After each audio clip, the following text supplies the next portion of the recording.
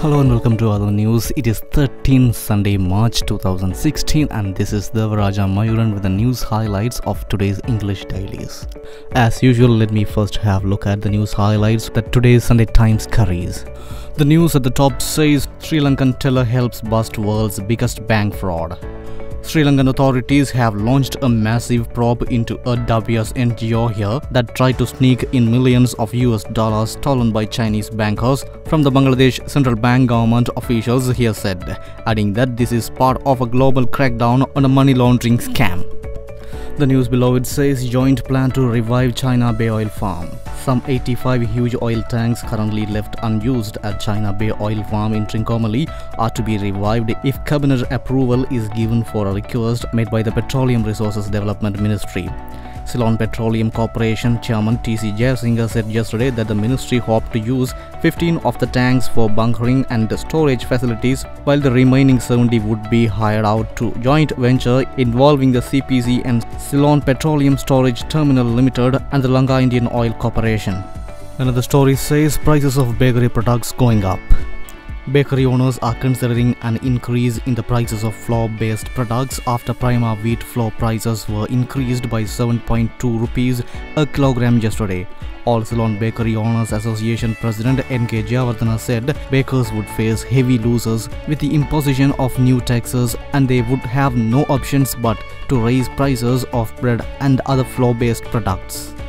News at the bottom says Maldivians here nabbed for multi-million cyber sex crimes. Two Maldivians based in Colombo are alleged to have blackmailed their country's politicians, private sector executives and businessmen and extorted millions of rupiahs, CID detectives said yesterday. They said the probe was launched after a Maldivian private sector executive complained to the CID that the racketeers had allegedly demanded Maldivian currency equivalent Rs 9.8 million as protection money to stop posting a nude video clip of him on the internet. The alleged racketeers were arrested from a Dehiwala hotel where the CID found two laptops which contained similar video clips of more than 100 persons, including 5 active politicians in the Maldives. With that story, let us move to the news highlights of today's Sunday Observer. The headline says Sri Lanka linked to $81 million cyber heist. Sri Lankan authorities are investigating the $81 million cyber heist of Bangladesh Central Bank money from the Federal Reserve of New York in the backdrop that millions of US dollars were to be transferred to a Colombo-based NGO bank account. While the hackers succeeded in transferring $81 million to a bank account in the Philippines successfully, the attempt to transfer $20 million to a Sri Lankan non-profit organization Shalika Foundation failed due to a typographical error. The Financial Investigation Unit of the Central Bank and the CID will conduct investigations on the involvement of Sri Lankan NGO which was registered recently. Another story says Day of National Mourning, Mahanayaka Thera's cremation today. The cremation of the most venerable Galagama Sri Athavan Mahanayaka Thera will take place this evening at the Asgiriya Police grounds with full state honours. The government has declared today as a day of national mourning. As a mark of respect to the late Mahanayaka, the national flag in all government institutions will be flown at half-mast, and all taverns and meat shops in the Kandy town will be closed today. Another news says the 13 Tamil prisoners on hunger strike at the New Magazine prison have called off their strike following an assurance that their cases would be individually investigated by the Attorney General's Department on March 23. Minister of Prison Reforms, Rehabilitation, Resettlement D.M. Swaminathan told Sunday Observer. Another news says UPFA looking for alliance.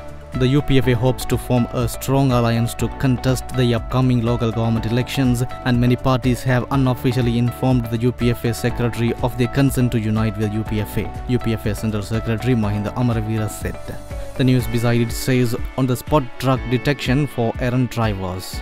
In the wake of increasing narcotic use by errant bus drivers on long-distance buses, the police will purchase on-the-spot narcotic detecting machines to take actions against the suspects, DIG Traffic Amarasri Senaratna said. Another news says expedite child abuse cases, 1 court day a week.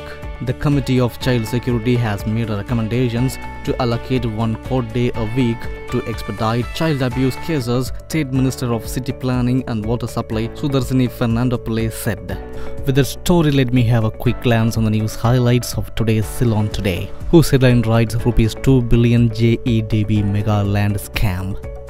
Unfolding right now in Colombo's drawing rooms is the latest stink relating to a major land scam involving a 273 perch extent of prime land belonging to the Janata Estates Development Board that is on the card to be leased out for a comparative pittance. The news below it says, "It's not me, ask Kabir," says Naveen. Plantation Industries Minister Naveen Dissanayake, when contacted by Ceylon Today about this alleged land grab, said he was not aware of such a deal.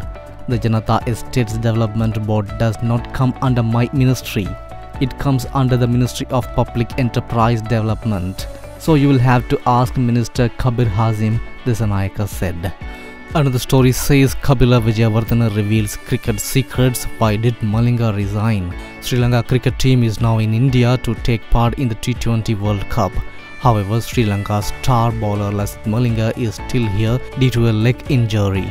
The selection committee headed by Aravinda D. Silva has decided to include him too in the team.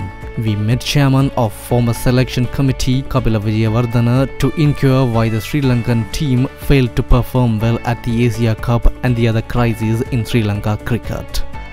Likewise, all the headlines in the front page highlights the articles given inside the paper. With the message, I am wrapping up today's news highlights. Join us tomorrow too. Have a nice holiday. Goodbye.